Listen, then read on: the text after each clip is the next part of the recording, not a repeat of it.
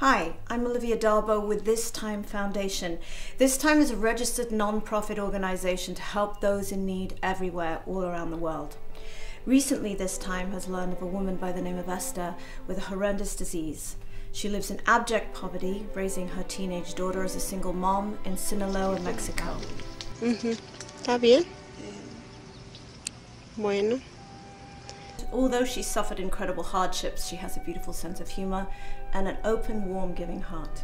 ¿Y no le trajeron pastel? No. Queremos pastel, ¿verdad? Sí. Through it all, Esther has remained a positive force to both her family and her community. This Time is working to get Esther the surgery that she needs to remove the life-threatening tumors from her face. Please meet Dr. Rob Amonic, plastic surgeon and chairman of the board of This Time. Thank you, Olivia. I would actually like to bring people up to speed as to the problem that Esther has. It's a disease called Proteus syndrome, and most people understand it because there was a movie and a book written about it that relates to a fellow named Merrick, and was made into a movie called The Elephant Man. And we have this lovely lady down in Mexico that has the same form of the disease as he had.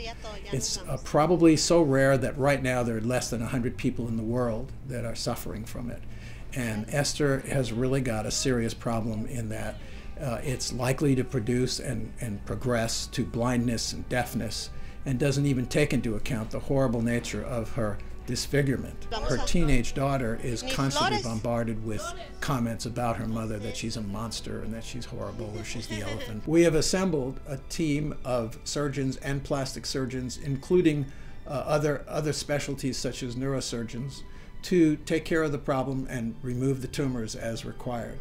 This will have some cosmetic effect, but that is not the goal here. The goal is to return her to some semblance of normal life. Buenas tardes, me llamo María Esther y pues aquí con mi problema de mi cara y desangrándome, y pues el calor me molesta mucho, y pues quiero a ver qué se puede hacer, aunque no se puede hacer mucho, pidiendo ayuda y primeramente a Dios para ver qué pueden hacer.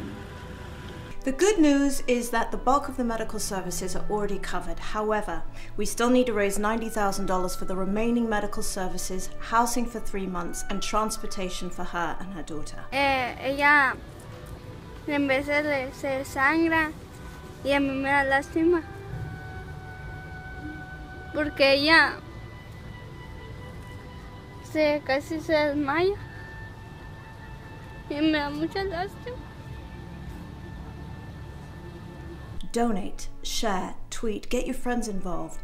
But will you please help us transform this woman's life? Thank you.